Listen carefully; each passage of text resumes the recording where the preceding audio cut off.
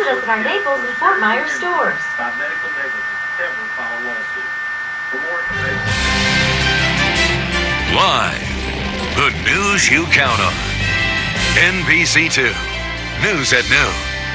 Topping your news at noon, the countdown is on. In just seconds, NBC2 will flip the switch for good. NBC2's Michelle Berto is standing by live to answer all of your questions about the digital transition. But first, Craig Wolf is live in our master control with our Executive Vice President and General Manager Steve Pontius. It's a big day for us, Craig.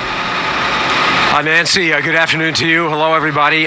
We are making history right now in the NBC2 Master Control. We have been broadcasting our analog or antenna signal for more than 40 years here at NBC2, but that is about to come to an end. Matthew Gage is our engineer. You've been hearing about this for a long time. We've been telling you about it for a long time. We've done the testing. We've warned you about it, and now Matthew Gage, our engineer, is going to historically pull the switch on our analog or antenna signal that, again, we've been operating for more than 4 decades. Matthew, take it away in 3, 2, and 1.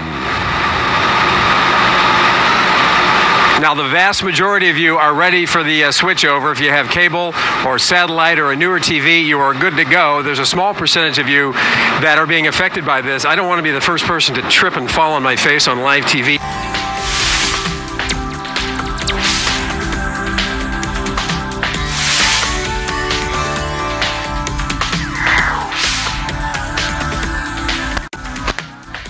Hello, I'm Mike DeSerio from the National Association of Broadcasters. From now on, this television station is no longer running regular. For more than 50 years, Wink News broadcast the same analog signal to Southwest Florida homes, but now we're making the switch to digital TV for good. Mike Walter joins us live from our transmitter, where our engineer is standing by to flip the switch. Good afternoon, Mike.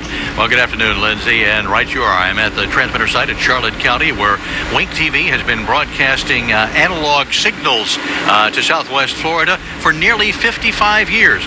We were the first on air to telecast in the Fort Myers, Naples, Port Charlotte area. March 18th, 1954, analog transmitters have been sending out our signal. Transmitters like this one, which will be going out of service in just a few minutes. A historic day for broadcasting after 54 years and 11 months of analog broadcasting. Wink TV going to the digital-only era of telecasting in just a couple of minutes. With me right now is the chief engineer for Wink TV, Keith Stuhlman. Keith, you've been in this business longer than I have. What does this day mean to you? Well, it's kind of nostalgic, actually. I mean, this technology that we have here with the analog transmitters is the thing that we learned when we got into TV. And though we have, progressed onto the digital with the high definition, which is exciting, it's still, this is very nostalgic. To hit the off button and say, wow, this isn't going to come on again. It's done. After today, it's a dinosaur.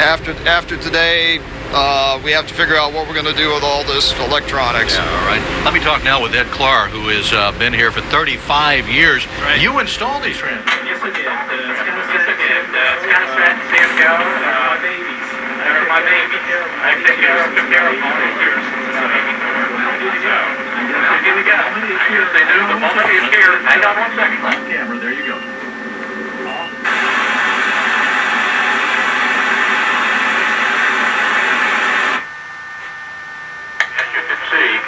Zero power. Analog broadcasting ending for Wink TV. We have been broadcasting in digital for some time now, so the digital signal picks right up. And if you're on cable satellite, you're seeing us just fine. If you have your converter box, you're seeing us fine. Digital broadcasting, a new era begins for telecasting here in Southwest Florida.